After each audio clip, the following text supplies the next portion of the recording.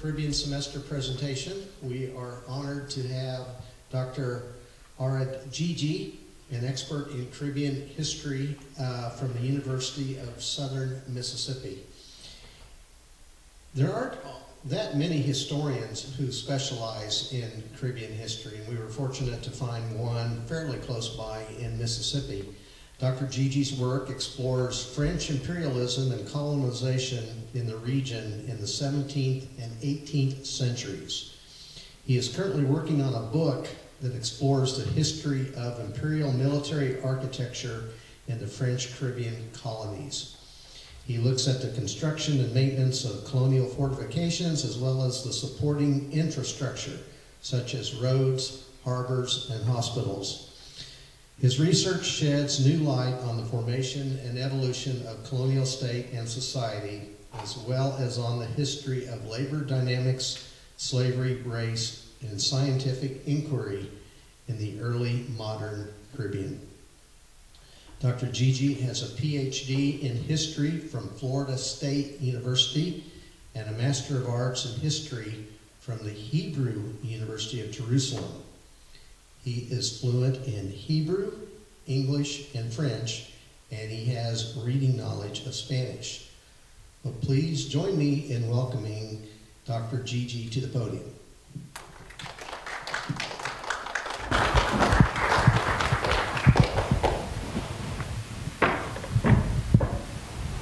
Thank you so much, Chad.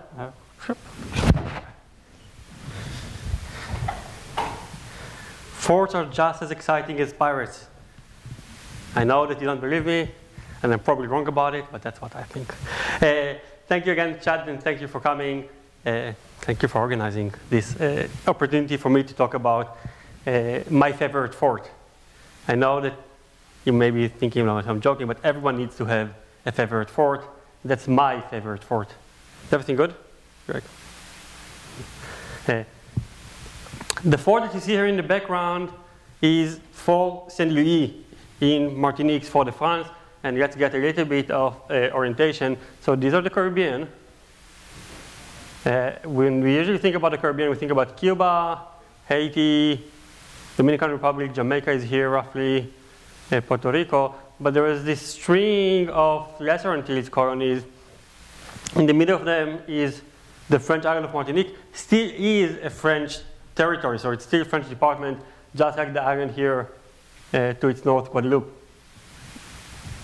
And that's how you have hurricanes hitting Europe, because hurricanes come here, and these are still European territories, and that's a weird joke.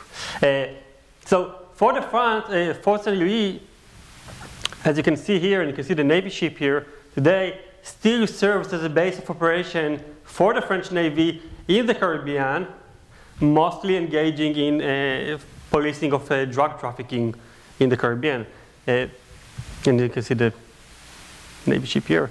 But it was originally built since the 17th century and into the 18th century as the epicenter of the French Empire and the French imperial apparatus in the Caribbean.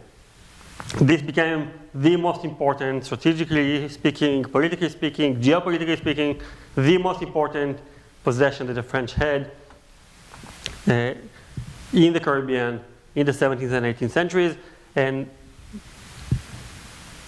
that's why they built this enormous fort. But this fort is not unique, and indeed the European monarchies who had expanded and built their empires in the Atlantic Ocean centered in the Caribbean built similarly monumental fortifications, and we see these large, and these are enormous ones, fortifications dotting the shores of the Atlantic, of the Caribbean islands and the peripheries of the Caribbean. And we can see other examples from Fort de Grès in Guadeloupe's Basse-Terre. And you can see here an aerial view of this. This is enormous. This is like huge. It's like you can walk an hour from one side to another side. But also, not only the French, like the Spanish, with Castillo de Moro in Havana, Cuba. You can see similarly monumental fortifications in Cartagena, and why not talk about Florida? Might be out Florida. So if you've ever been to San Augustine in Florida, or if you've ever went to Puerto Rico, to San Juan, those huge forts, you may have a sense of the grandness of these structures. The construction and maintenance, I forgot my water, of course. The construction and maintenance of fortifications were some of the most ambitious endeavors an early modern empire could undertake. First of all, they required financial investment, enormous financial investment. So big at some point that it required the state to develop new fiscal tools, what historians have called the fiscal military state in the colonial context, to be able to finance them.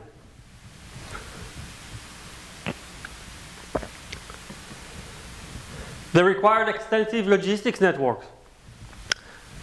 All of these forts that you see, these huge forts that you see in the images, most of the materials do not come from the Caribbean. Most of these materials don't even exist in the Caribbean. So stones and rocks and bricks oftentimes come from Europe. Wood comes from North America. Salt beef to feed the laborers come usually from Ireland. And of course, this necessitates developing extensive transatlantic, transoceanic logistics networks.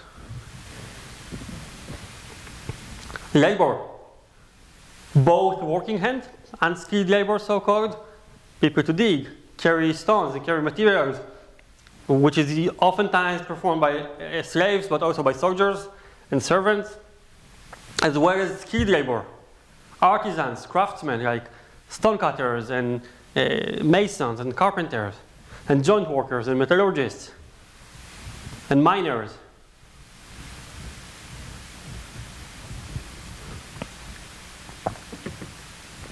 And scientific inquiry.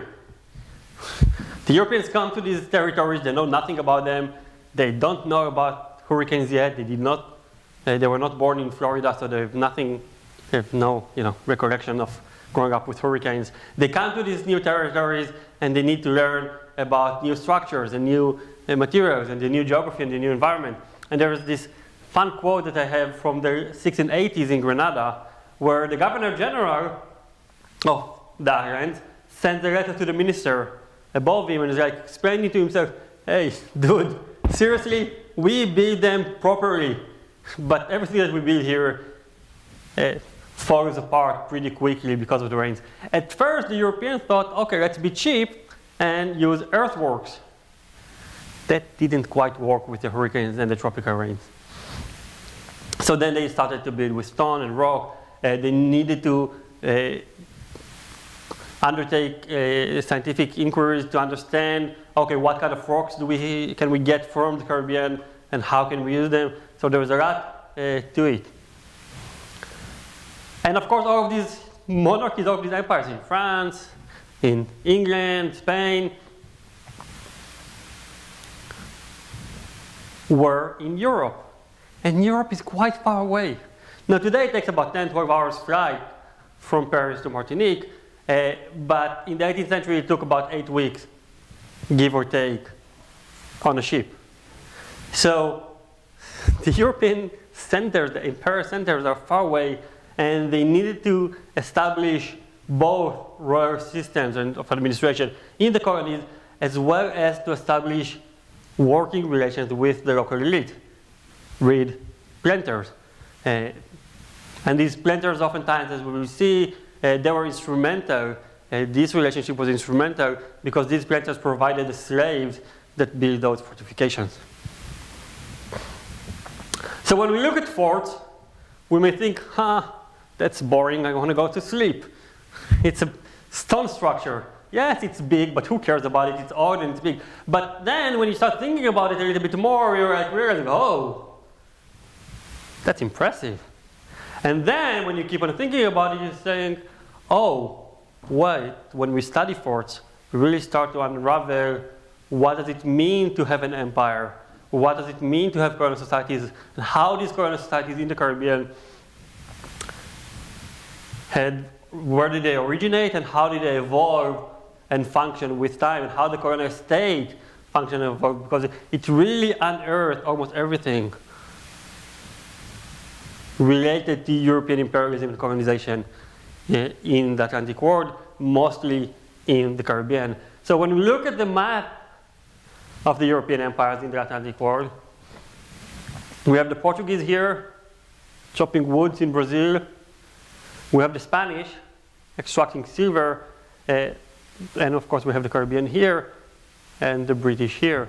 The French had an enormous empire, but not really enormous because it was a few acres of snow, as Walter once put it, many acres of snow in Canada. But although the Spanish had this huge territory, the Caribbean were oftentimes the center of European activities, and the Caribbean were the ones that were most heavily fortified, because in the Caribbean, as we will see today, there was this terrible drug that people were growing there, and this terrible drug is known as sugar.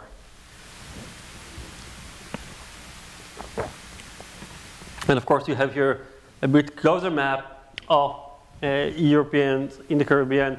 Cuba is a Spanish colony, Saint Domingue a French colony, Santo Domingo and Puerto Rico, these are the Greater Antilles, mostly held by the Spanish, but the rest of them are divided between the English and the French.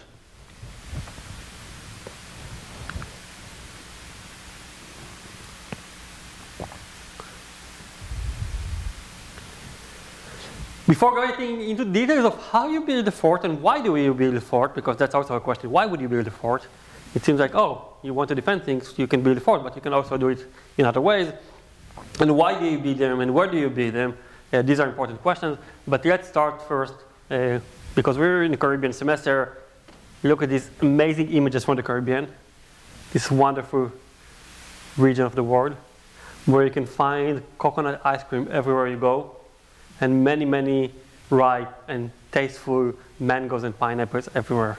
So once COVID ends and you can go and travel again, I highly recommend going to the Caribbean. I highly recommend going to the French Caribbean because it combines the two best cuisines and two best places in the world, France and Caribbean. So you can be essentially in France but with a beach. Anyway, let's talk about what we came to talk about today, French colonization in the Caribbean. And this is another map of the Caribbean. And French colonization starts, and for those of you who have been here an hour ago with pirates, know that French colonization starts in the island of Saint Christophe, present-day Saint Kitts and Nevis, in 1626. And this is the first permanent French settlement in the Caribbean. It doesn't work too well, and about 9 years later, the French are establishing a new colonization company to settle and colonize the so-called American islands. This is a map of Saint Christophe. And then they continue to expand from there to Martinique. See Martinique here? Which we mentioned earlier with Fort-de-France. Guadeloupe, an island that, believe it or not, is said to be resembling a butterfly. So this is usually a butterfly island, and you tell me if you see a butterfly here. I never saw it, but maybe. It's actually a misleading one because if we look here, there's a river, and this is essentially an archipelago because this part and this part are not united, are not connected. Anyway, Guadeloupe, in the late 17th century, the French will colonize and get this part of Hispaniola to establish the colony of Saint-Domingue, which will become the most lucrative, the most brutal, the most violent, the largest slave society in the Caribbean in the 18th century. And they also had, we didn't mention here, this island of Grenada here in the bottom.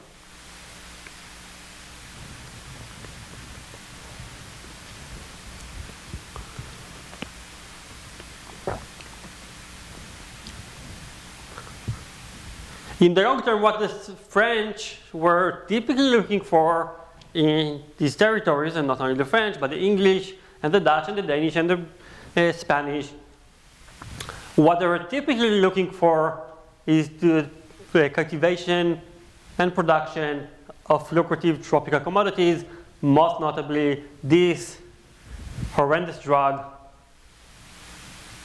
sugarcane. I actually like sugarcane because it produces rum, and I had a rum lecture like last week or so on, and rum is awesome. But sugar, the so-called sugar revolution, is what drives much of this colonization, drives the soaring volume of transatlantic slave trade in the 17th and 18th century. And it's mostly sugar.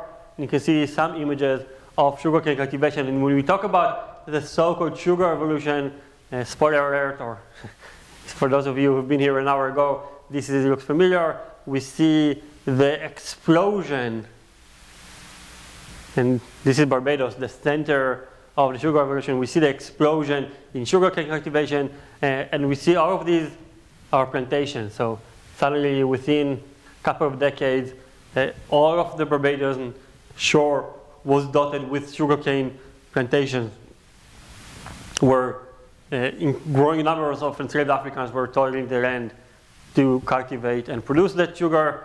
But sugar was not the only thing that was grown in the Caribbean. It actually, the first crops were typically tobacco. And we can see here on the left one of the first images of tobacco.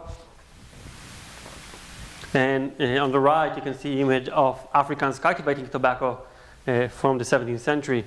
What happens in the mid-17th century is that Virginians are starting to grow tobacco, and then Caribbean tobacco prices plummet, and then the Caribbean planters are like, uh-oh, what do? We are in debt. We took so much credit to grow tobacco, and the prices plummeted. And then Dutch folks come to them and say, you know what, you can grow sugar. You can grow sugarcane, cultivate it, and if you grow sugarcane, we'll buy it from you. So they start producing sugar, and that's how sugar revolution starts. So sugar, tobacco are really important for Caribbean history, as well as the most important drink in world history, coffee. And these are the coffee beans. Still, this is an image from Guadeloupe today. Still a place where coffee is being grown and processed. And indigo, which is this plant that if you process it, uses to dye and color textiles. So for the textile industry, it's being usually produced in small quantities and very expensive and very important, kind of a luxurious product, but also one of these industries of the Caribbean, so-called.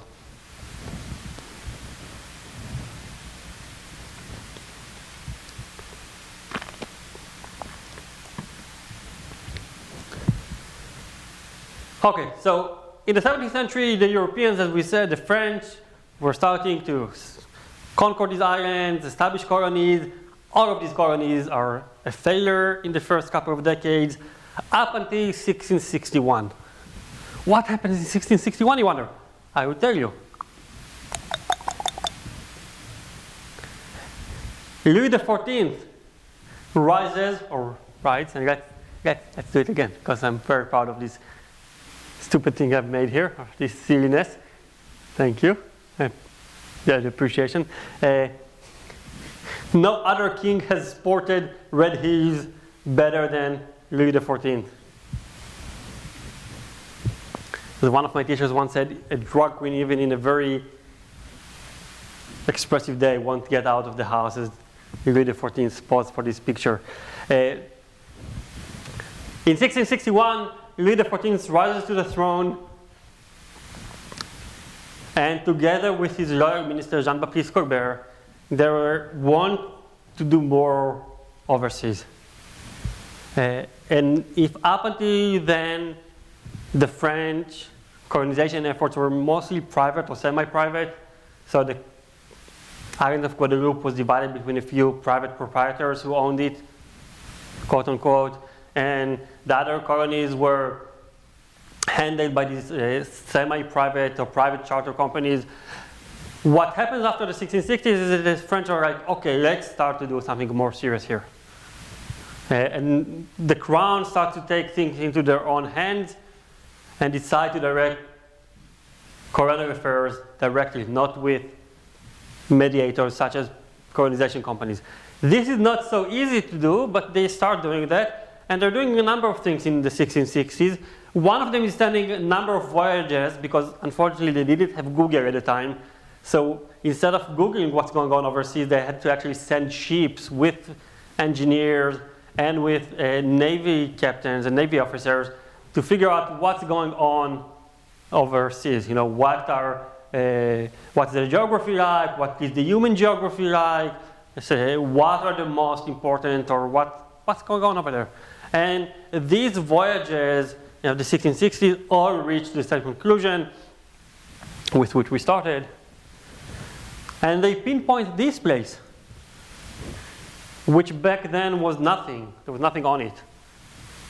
And there was no city here, almost nothing in this area. They pinpoint this area, which was then known as the cul-de-sac royal, cul-de-sac, a bay essentially, royal harbor, if you will. They decide, or designate this one, identify this place as the most strategically valuable possession that the French have in the Caribbean.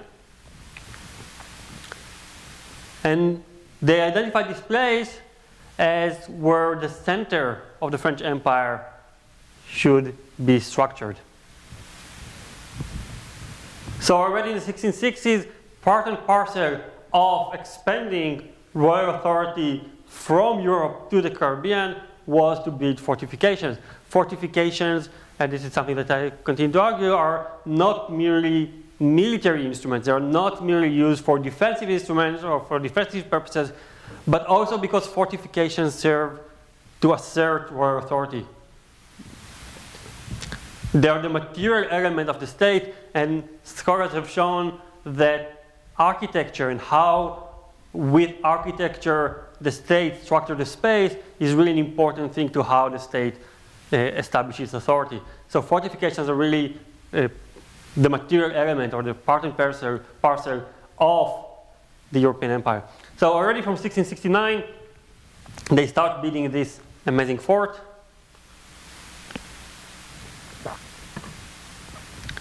Which was supposed to be placed here. Actually, it was supposed to be placed here in the beginning, but we'll talk about it in a second.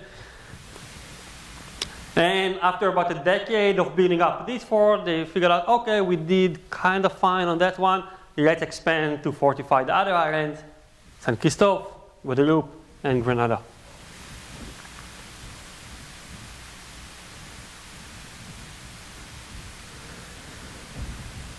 So this is a Google image of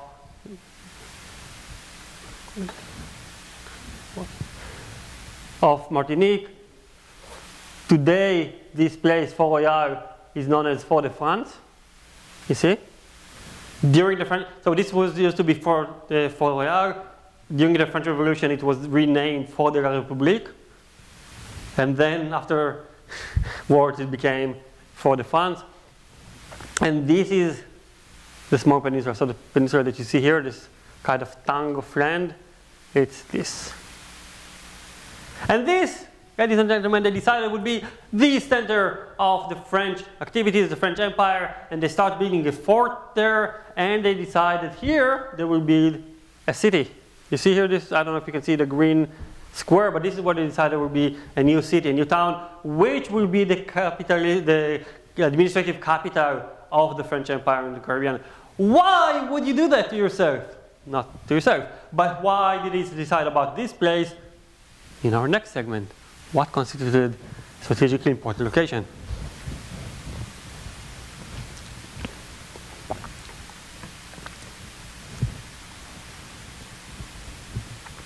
Now, if you've heard, I used to be living in Florida for a while, so I really like maps like this one, because hurricanes. But in more seriousness, we need, when we look at the 18th century, first of all, we need to remember that this is the age of sail, and that wind currents and wind regimes and sea currents shape the distribution of settlement, shape where people settle, shape what constitutes strategically valuable place, because it is not easy. You cannot really just, take an airplane and go from one place to another, or just sail straight from one place to another. You need to take into account the wind and the sea current. And these really determine the spatial distribution of European colonization. So what do we see here in this weird map, which is really weird, I know it is. These are wind currents. Okay, so you have first of all, you have ocean current, and you have the prevailing winds. Okay, so these are prevailing winds. And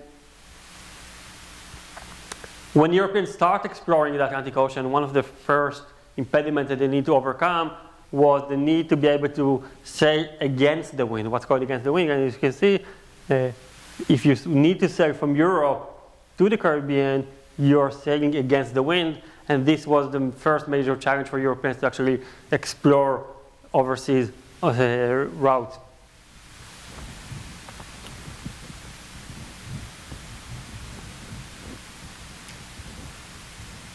And you can see that most of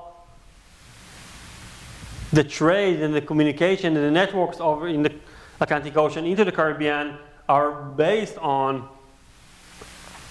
these sea currents.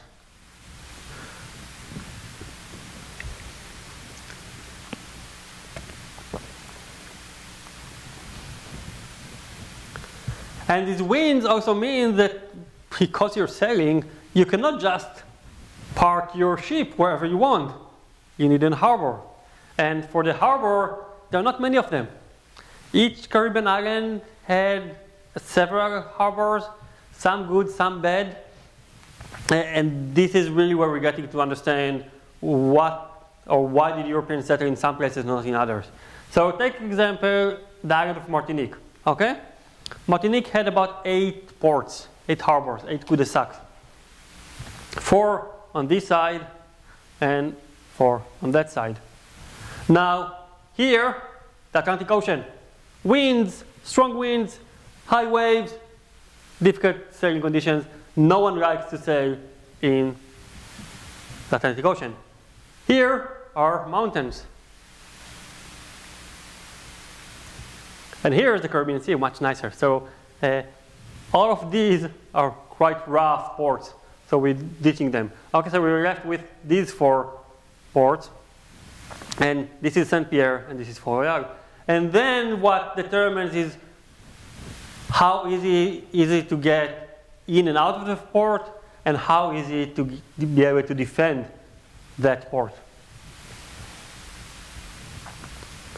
And if we look at Martinique, at Fort-Royal, which I've mentioned, which is the center, this was considered to be the location that has it all and worth of fortifying and worth of becoming the center of French imperialism, because it had everything. It was on the Caribbean side, it had an hinterland that you can cultivate, you can build a city, it was easy to get in and out of the port, and because of this tongue of land, and the port is here, so this is the Caribbean Sea, here.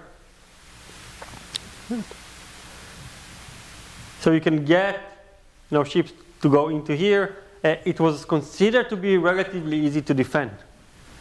So for the French, they found a jackpot. This is a large, fertile island. We can easily build a fort there. We can easily build a fortified city there. And they started building a fort and they started building a city.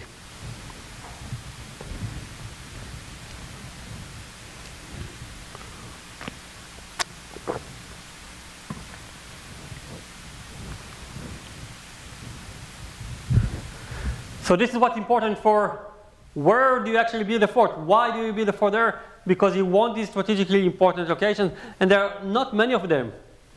San Juan in Puerto Rico is one of those. Havana in Cuba is one of those places. Fort-Royal in Martinique is one of these places. There are not many of them that are so good in terms of how you can protect ships in the harbor, how can you protect the ships from the elements, from tropical storms, how you can defend them against enemies that are also on these maritime trade routes that we saw are determined by sea currents and wind regimes, and where you can have a hinterland that can sustain the fort during a siege in case need. So this is what constitutes this is where you want to build a fort. Okay, if you have all of this, you're like, here, that's what I want. Here I'm going to fortify it. But that's the easy part, to define where you want to build a fort. Now you actually need to build it.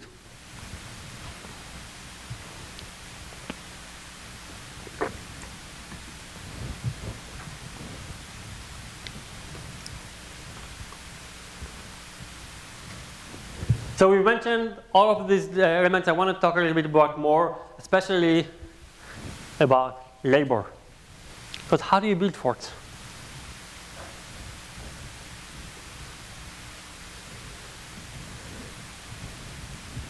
This image is from Martinique, a place called Chateau de Bouc, which was a plantation. Today it is still preserved as kind of a national monument, so they still keep it in place. These are the remains of a plantation. This used to be the plantation house. Here used to be around it, here enslaved Africans used to cultivate sugarcane, which was then sold to Europe. And why I like this image is because where the humans are still maintaining order, then they clear the land. But if you don't have humans here, the jungle takes over. And when Europeans came, the first thing that they needed to do, if you want to grow anything or if you want to build a fort, was to clear the land. Unfortunately, you don't have any heavy machinery, and this is a really hard work to clear the jungle. And that's only the first stage. After clearing the land, oftentimes you need to dig.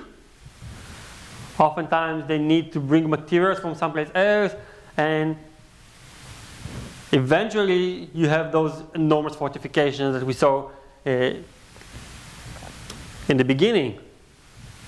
But this is a very difficult, arduous process, bringing from something that's a jungle with hands, with very little machinery, to build these monumental fortifications. So you need to clear the land, you need to dig, you need to bring the materials, and then you need to actually do the construction, and you need a lot of labor for that. And where do you get the labor for that? Labor costs money. Labor, you need to mobilize it and marshal it from somewhere. The colonies typically don't have, swarms of laborers to start working there for you for free, or just to do the work for money. And what the French are doing is they are loaning or temporarily requisitioning slaves from local plantation owners. So if you're a plantation owner, you have 20 slaves working for you in 1680, cultivating tobacco or cultivating sugarcane. You may be sending 2 of them for 2 months to work in Fort Royal on building the fort. And then they will be returned to you. Most of the labor to build French fortifications, in general, to build fortifications in the Caribbean, came from slaves, from plantation slaves that were temporarily requisitioned. The Spanish did something a little bit different. The Spanish just purchased hundreds and thousands of slaves to do the work for them, and then they sold them in the economies. The French would not purchase the slaves. They typically requisitioned them, which of course meant that they needed to have good relationship with the planters, because there wasn't really a system to force the planters to give you the slaves. So when you talk about the need to maintain relationship with the local elites, that's exactly where it goes, because these planters are providing you with the slaves. Why did they do it? First of all, because they feel some sense of loyalty to the crown, and second, because it serves their interest. They want military infrastructure to be built. Why do they want military infrastructure to be built? Because it protects them. Pirates. No one wants the pirates to raid them. If you have a fort, your pirates are not going to raid you. So there is an interest for the colonies to collaborate with the crown and build those fortifications. But together with slaves, oftentimes many soldiers have been working on the construction of fortifications. So that. And servants as well. And none of these systems was reliable.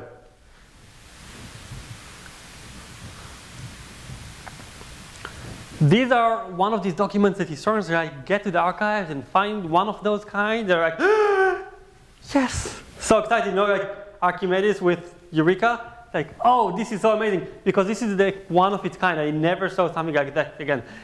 This is from each district, each militia company, each quarter, essentially, in Martinique from June 1681, saying, dividing it quarter by quarter, so district by district, who is giving how many slaves for the construction of fortification.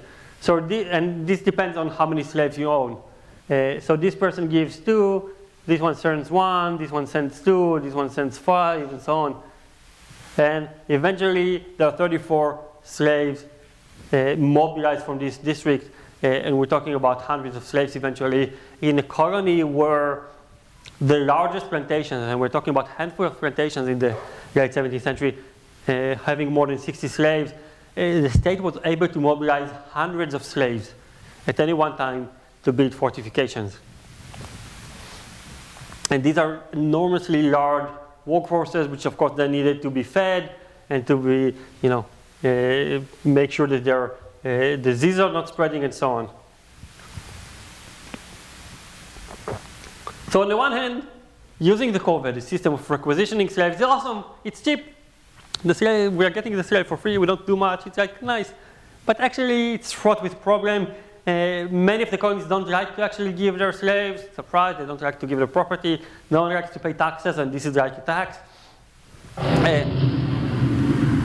But also sometimes there are wars. And this is one example from one of these wars. At time 4, no one wants to give their slaves because they don't have surplus, they don't have the access to give their slaves. And we see that the reliance on the system of requisitioning really limits the ability of the French crown to effectively mobilize labor. So this is really slows down the construction of fortification. And eventually, after the 7 Years' War, the French are like, we had enough of that. We're no longer going to use slaves. We're going to use soldiers, and we're going to send battalions and battalions of soldiers to the Caribbean to build fortifications. And this is really nice, but also fails. And one of the greatest impediments for the French or for any empire to build fortifications was that they never had enough labor because it's such a labor onerous endeavor or enterprise to do that.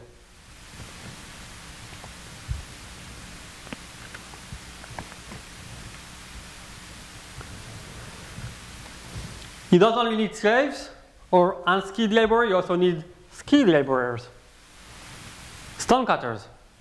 And these are images from Guadeloupe that I've taken, and you can see that you need stonecutters, and all of these are rocks that are cut by stonecutters, and you need many artisans. And you can see it here another image from Fort Saint Charles in Guadeloupe. Think about how many rocks you need to build those forts, these structures. So these are modern addition to them, but the originals are here, the origins are here. And this is the original. You need many, many stonecutters, and of course there's the logistics issue of that, which I will talk about in a second.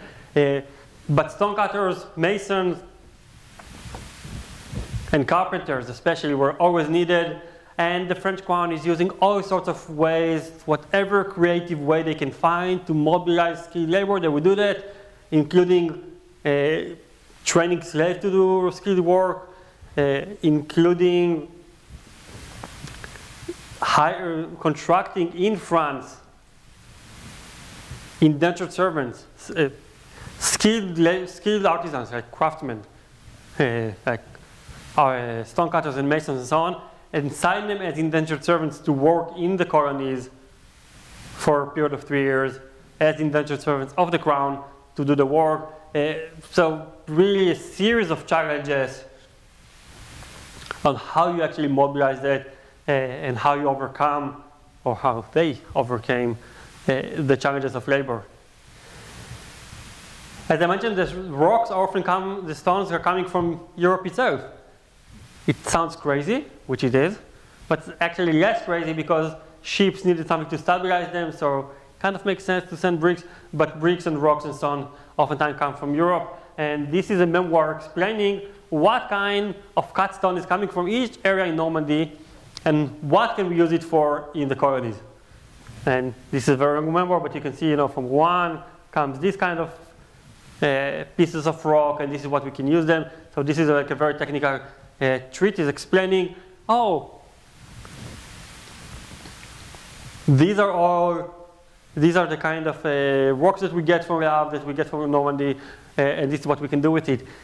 Yes, it is crazy, but it shows you something about the extent of the French Empire, its ability to contract skilled artisans in the French mainland, in the hinterland, to become indentured servants to work in the colonies, bringing bricks from Nantes and rock from Le Havre all the way 9 weeks sail away from there to the Caribbean, mobilizing hundreds of slaves at a time to work on the construction of fortifications, bringing the salt beef and the cod fish from Newfoundland or from Ireland to feed them. And constantly upscaling the volume of operations, because every time there was a war, they were like, oh, wait, we need more, and we need more, and we need more, and constantly upscaling and increasing their operations in the Caribbean.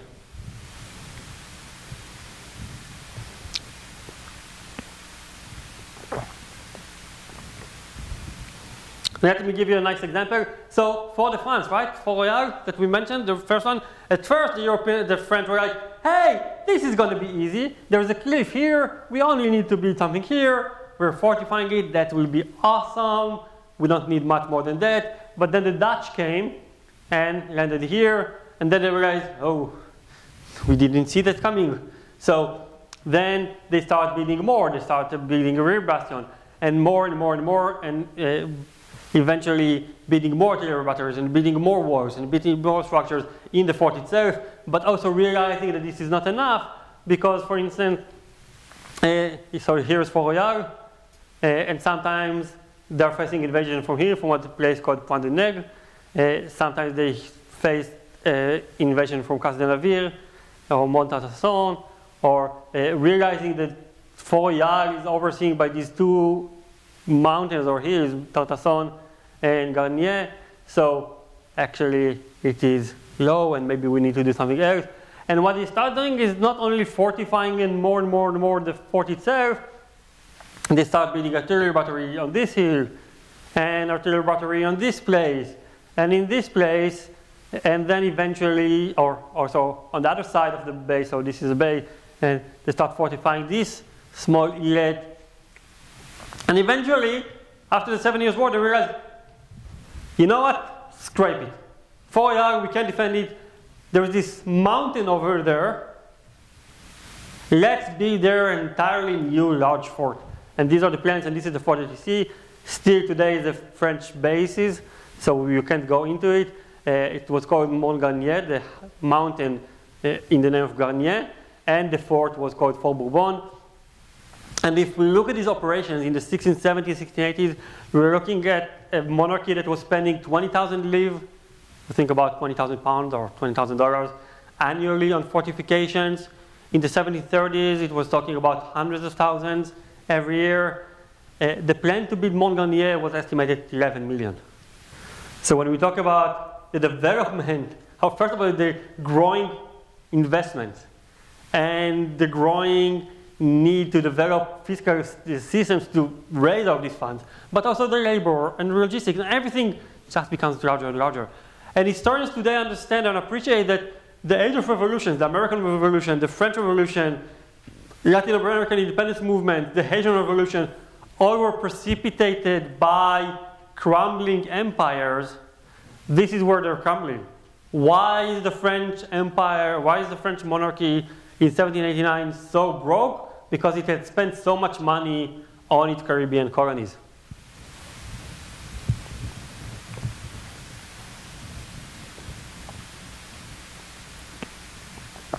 And because even after it decided that it needs only to fortify Fort Royal, it actually built more forts into other locations.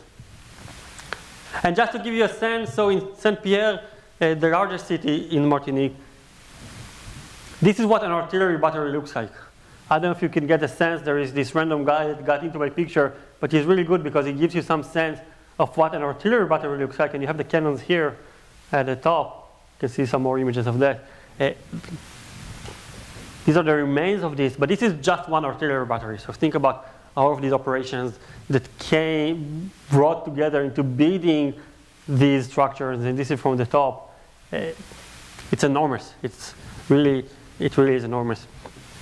And then I've been talking so much about Martinique, but it's not only Martinique. So if we look back at this island that looks like a butterfly, which I never saw the butterfly, but that's it. So they start building a fort here, but then realized, wait, we need more forts, and they build 2 more here, and they build more artillery batteries. And this is the story of the French fortification effort in the Caribbean. First of all, always needing to do more, but also the forts themselves require so much and reveal so much about the history of colonization, because when you think about it, it's not only about the forts.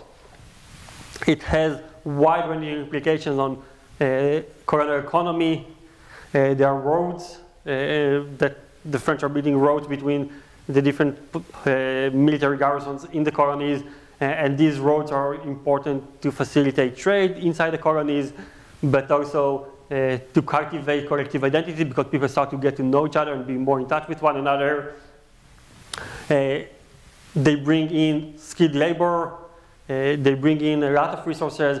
So these fortifications also both reveal to us something about how an early modern empire, like the British Empire, the Spanish Empire, functioned. What were the challenges that they met, but how they overcame them. And how did these colonial societies originated, developed, and evolved with time, all are revealed by the history of fortification. And that's it for me today. Thank you.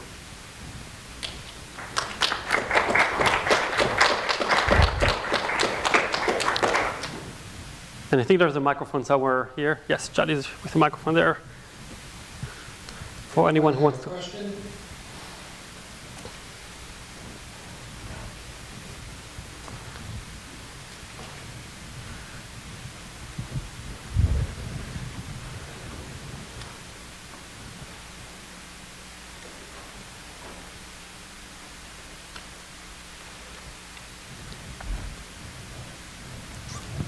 That was so awesome. No one has questions. Those on Zoom, if you want questions, I'm with the Q&A open. Zoom questions? No. That makes you sad. So you explained it very well. Oh, thank you.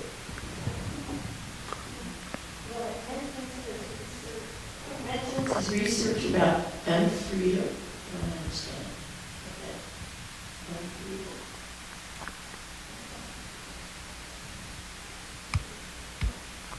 Yes, in our brochure, in your description, you use the term unfreedom.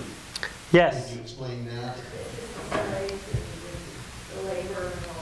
So historians in recent years started to move away from the notion of these binaries of what is a free and unfree labor. You know, these dichotomies of you're either free or slave, you're either white or black in the early modern societies, into appreciating the early modern Atlantic labor dynamics as much more as a continuums of unfreedoms. So understanding that they are much more complex. The term has been very much popularized by a book by that title, Unfreedom, on colonial Boston by Jared Hardesty from the University of Washington, Western or something like this. He's in Washington somewhere.